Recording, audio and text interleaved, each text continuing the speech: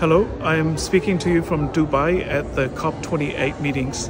It's definitely an honor for me to be here and to be part of my country delegation. I'm from the Kingdom of Tonga. I'm the youngest Speaker of Parliament presiding in the world right now.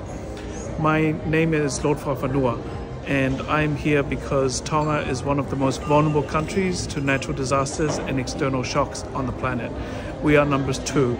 In terms of the effect on our GDP, every time there's a catastrophic natural event, our GDP is affected by at least 25, 35, up to 40% every time. And for our country, loss and damage will help us adapt towards the changing climate.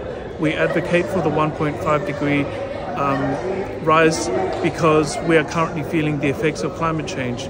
We are seeing some of our villages migrate into higher ground. We are seeing higher sea levels. We are also affected by droughts, which has a drastic impact on food security and also water security.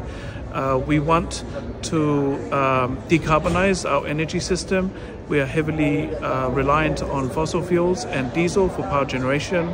Our country has the greatest ambition to decarbonize, but we lack the financial resources to achieve that.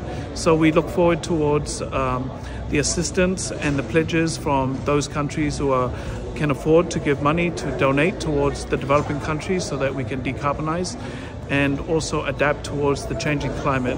And I encourage those who have a lack of political will to pledge their commitments towards the COP negotiations in terms of loss and damage and also assistance for the developing countries. We need to have this happen as soon as possible. Now is the time. We won't have it tomorrow if we don't act now. It's a very urgent